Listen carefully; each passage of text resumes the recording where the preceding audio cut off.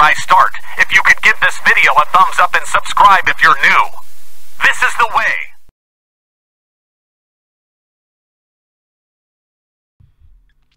Hey Star Wars fans, welcome back to another one of my reveals videos. I hope you've all had a fantastic, what they're calling Star Wars week. You know, here at The Forces with Jesse, I celebrate it every day of the year. It's just how I roll. But despite that, we had May the 4th. We had some amazing reveals. We had the Obi-Wan Kenobi official first trailer. We did see the teaser back in late March, but we do have a trailer now. And we do have the first few products revealed from the show. So we're going to talk about some Hasbro releases. And I thought, what better way to start than with some Black Series role-playing sort of toys, collectibles. We have a re-release of Darth Vader's helmet. This is an updated version, and based on the colors of the box. This is going with the theme of the Obi-Wan Kenobi series, which is really exciting. You can see in a few of these slides, he does have some more sort of redder tinged eyes, which is a little bit more accurate to his appearance in at least A New Hope. I know they were always red, but they seem to stand out a little bit more as being red in A New Hope. So I assume they're going to go that way with his appearance in Obi-Wan Kenobi.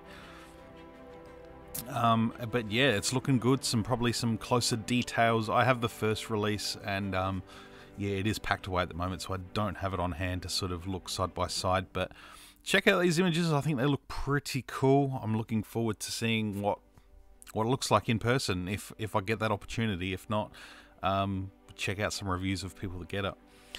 Next up, we have a new addition to the Ultimate FX lightsaber line. It is Obi-Wan Kenobi's lightsaber, which is looking absolutely beautiful. This is definitely going to be one on my shopping list. I still don't have a Ultimate FX lightsaber. I do have one coming. Just need to chip away at those payments so I can get Rey's lightsaber, so I'm looking forward to that. But Obi-Wan Kenobi's is super iconic. It is a lightsaber that has been part of Star Wars history for almost 45 years. Well, pretty much is 45 years at this point. So yeah, I know a lot of people are going to be looking forward to this one, and it looks great. So with that said and done, let's continue on with the Black Series. Given that those two items are part of the Black Series, let's take a look at some figures that are coming out. And the first one is a new addition to the Return of the Jedi line. It is Princess Leia from her sort of Endor Ewok capture in her sort of Ewok dress that the Ewoks stole off another woman, and you know, we can only assume that they ate her. But yeah, she's looking like a reasonably good figure. Looks like they've got the size proportions right, a little bit shorter. I always thought in the movie she does appear to be quite tall in that dress, but you know, we all know that Carrie Fisher was quite short, and some of the figures have not reflected that in the past. But yeah, it's looking nice figure. I wish the sort of face was a little less on the sort of angry side. It just looks a little bit grumpy. She's just, I feel like her features should be just a little bit softer on that figure. So otherwise, I'm happy with it. I think it'll be a nice addition. Probably not an essential one by any standards, but a cool one nonetheless. I am hoping that Wicket the Ewok is just around the corner to join with this one as well. Next up, we have another addition to the Clone Wars. It is a 187th Battalion Clone Trooper. At this stage, I believe this will be a Walgreens exclusive in the US, so it is one that we probably won't be able to get a hold of at all here in Australia. You know, stranger things have happened. We will see. It may already be up for pre-order if it is. But yeah, being a Walgreens exclusive, they typically don't get released here in Australia at all, so we'll have to wait and see with that one. Now, I'm not 100% certain on which faction, you know, which Jedi General these clones belong to. I've heard some people say Mace Windu, which is potentially true, but I always thought he had purple troopers, but that could just be a Hasbro thing from the past.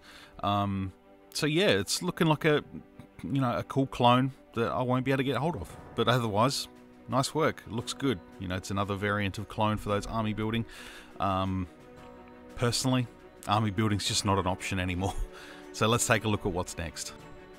And that is the New Republic security droid from that Season 1 episode of Mandalorian where they infiltrate the prison ship.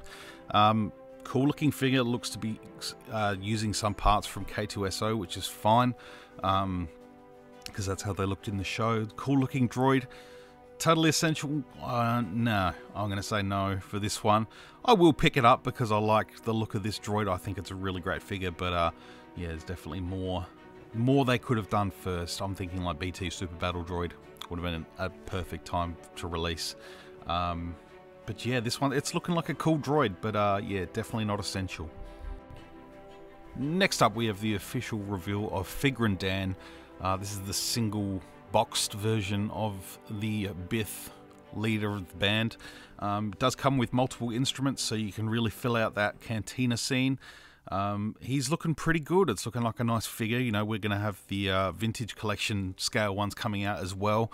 So we're definitely going to be flooded with these guys at some point. We'll either be flooded with them or there won't be enough. But yeah, it's going to work out to be quite expensive to complete a band. Particularly if, you know, these are going to be scarce and you know, if we're all getting priced out of buying multiples like army building like I was just talking about, then yeah, this one might be a one and done kind of situation. For me personally anyway, I'd like to complete the band, but I might just save that for the vintage collection because I'd love to update those older figures, so we'll see. But yeah, next up we've got the deluxe version with Nail & Chill, which is, this one is apparently going to be Hasbro Pulse exclusive, so again, another one going to have to probably fork out, you know, triple the cost on eBay to get a hold of it.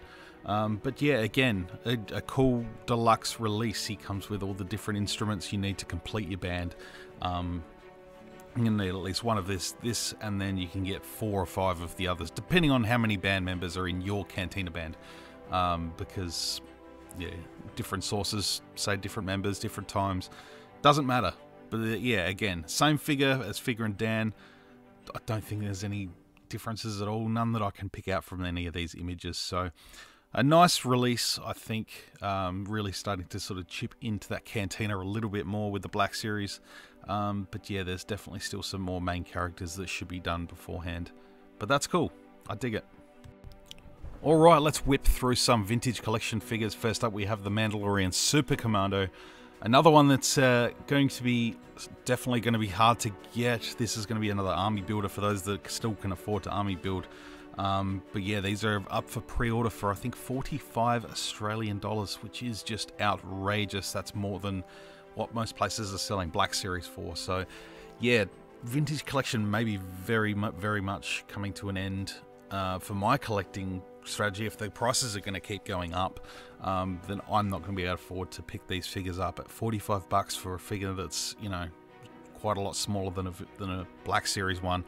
Just getting a little bit more bang for buck with the Black Series at the moment, so we'll see. Hopefully some other retailers can price them accordingly. It seems to be a thing at the moment where the prices are going to jump up.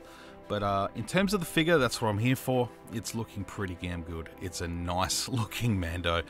Can't deny that. We're going to be spoiled for Mandalorians. We have already been spoiled for Mandalorians, and we're going to continue to be with this awesome looking figure. So let's see what's next. And it is the long-rumoured but recently revealed 332nd clone, the Ahsoka clonetrooper. This one looks okay. Again, they're sort of missing the point with the oversized rubber helmet. This is one that has plagued the Phase 2 clone troopers in the vintage collection for nearly the entirety of the Clone Wars. Sorry, the vintage collection line. Since they sort of updated to that Phase 1 sculpt of body, they really haven't matched the helmets to go on the heads with this figure. So that's probably the only thing that's really bumming me out about this figure. I think it looks great on the card. I'll definitely get one, at least one to keep carded, maybe 2, because I'm going to have a flank to hang out either side of Ahsoka. That's just the way we do the shelves, you know. That's just how we display them. But yeah, it's I don't know, it's a little bit hit and miss for me just with that oversized helmet. It just doesn't do it for me. But still, I'm glad they're getting some more clones out. I think it's, you know, a no-brainer that some people that will be army building will be absolutely cranking these out. So looking forward to seeing what it looks like in person. Next one is one that I called out for while back when they re-released the Peasant Disguise Anakin Skywalker, and it is the standard Episode 2 Anakin on a beautiful looking Anakin card. And yeah, this is a very nice update from the Black Series 3¾ inch figure from 2013, 2014 perhaps. This time he's coming with a cape, which looks okay. You know, whoever did the photos, nothing against them, but it looks a little strange, but we can find a way to make that sit a little bit better on Anakin. And that will look good on the old Anakin, so I'm really looking forward to this one. That Episode 2 Anakin from the Black Series, you know, back 10 years ago, is a fantastic figure. So this one will be primed for a new release, and looks good on the vintage card. Let's hope Padme's just around the corner. And we've got some new Gaming Greats figures. We have the Heavy Artillery Stormtrooper from Jedi Fallen Order. This one looks cool. You know, we all love that Stormtrooper sculpt that has been coming out for the last couple of years. And yeah, this one is sporting a heavy rifle. It's the Z9 rotary cannon, whatever it's called. I can't remember the names of all these things. That sort of information gets pushed out my brain these days. But yeah, it looks nice card. I like that they've put the game logo up in the name slot up the top, as opposed to having that logo and just having it on a Star Wars card. Love that they're sort of splitting it up and dividing them into their individual sort of properties. But yeah, another nice Stormtrooper. Looks awesome. And lastly, for Vintage Collection, we do have the Imperial Stormtrooper Commander from The Force Unleashed. Another great update for a figure that I never actually got. I did get the Black Series one when that was released a couple of years ago, but this one is using that brand new Stormtrooper sculpt, and it's looking absolutely amazing. Love the card, love the look of that Stormtrooper with the blue stripe down the sort of side of the face. Looks awesome. I'm a big fan, so I'm really excited for this one. This is one definitely be on my cards. You know, it looks good. I'm really excited for this Stormtrooper. And rounding out this video, we have Obi-Wan Kenobi, Wandering Jedi. This is the appearance of Obi-Wan Kenobi from the Obi-Wan Kenobi series, first figure revealed. This was revealed on I think it was Jimmy Kimmel, had Ewan McGregor on. Ewan McGregor held it up on camera and was very quickly officially revealed by Hasbro with some of these quality images here. Looking really good. I'm impressed. I know Ewan wasn't too thrilled about how he looks. He doesn't think it looks super accurate, but you know, for a small scale action figure like this, you know, I think it's pretty good. I'm excited for this one. Yeah, really looking forward to seeing what else is going to come out in Kenobi. You know, we're talking Inquisitors, we're talking, you know, a new Vader potentially. All sorts. So much potential for characters to come out. I'm looking forward to seeing what's coming out. So yeah, that just about wraps up everything for May the 4th in terms of, you know, figures, toys, etc. Really looking forward to hearing your thoughts. Please sound out in the comments below. Thank you very much for hanging out and tuning in. And yeah, I'll be back with some more content very soon. Stay tuned. Give the video a thumbs up, subscribe, and I'll see you all next time. May the Force be with you always.